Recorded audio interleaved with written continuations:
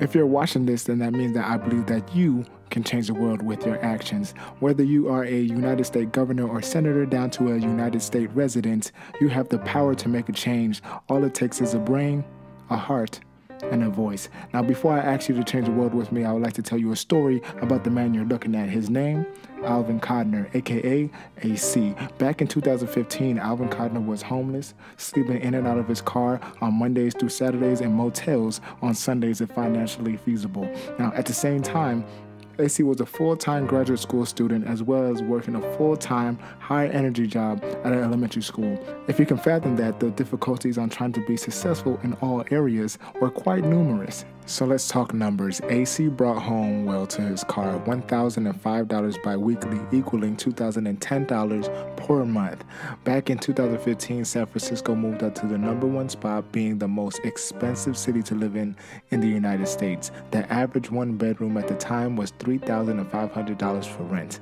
Now, the average studio was approximately $2,600. Section 8 housing was full and had between an 8-month to 2-year waiting list. The cheapest rent around for a single room in a house was approximately $1,400, at which where you had to make 3 times the rent, and those were located in surrounding cities like Sacramento, that was approximately 2 hours away from Alvin's workplace. Mind you, gas prices on average was between $3.65 to $4.15 per gallon.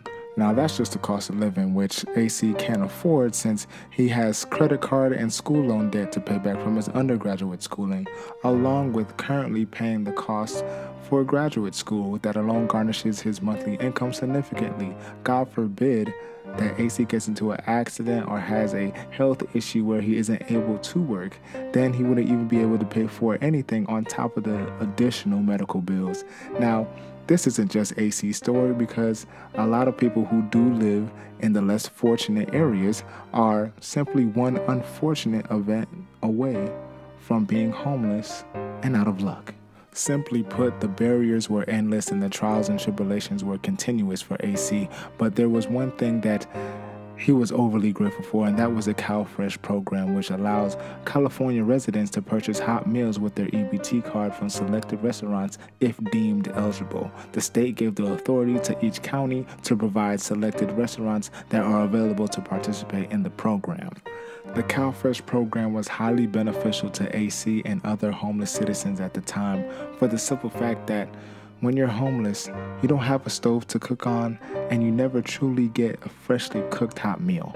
With this program, homeless people would at least get 1 hot meal a day out of their fixed monthly food stamp benefits, compared to getting no hot meals a day, which leads to eating junk food, which leads to acquiring bad eating disorders and habits, which ultimately leads to various physical and mental health problems.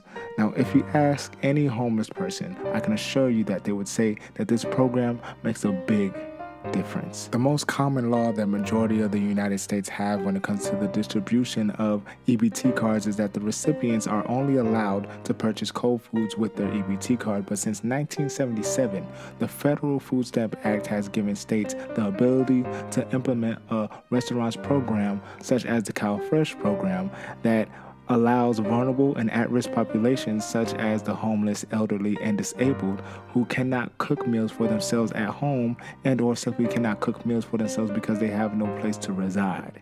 Even though the Federal Food Stamp Act has passed in 1977, 40 some odd years later, only 2 states, California and Arizona, took advantage of it and implemented those food programs in their state. So now that you see the issues, fast forward into present time, and here's Alvin's solution. AC is originally from Kissimmee, Florida. So what he's doing is going around meeting with local elected officials within his city, county, and state district, not only to just create the awareness of the food program, but to inspire state officials to take action and introduce a restaurant meals program in his state, and to be open to suggesting alternative options, or at the least, simply giving the authority down to the local government level to implement the program per county or city by a majority voting process. AC's first attempt was shot down and diverted because people stated that Florida already has a similar program, but it's only enacted by the state when it's a state of emergency. But I believe that homelessness Living in conditions where food is scarce and a hot meal is rare and majority of the time unreachable every day is an emergency. So for a second attempt, he's asking you for help to make a positive change in his state as well as other states in the nation to enact the Restaurant Meals Program.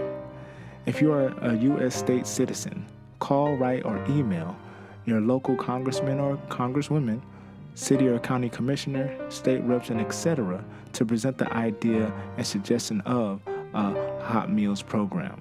Show up to the public hearings and speak up about the idea. Now, if you are a elected official watching this, take action.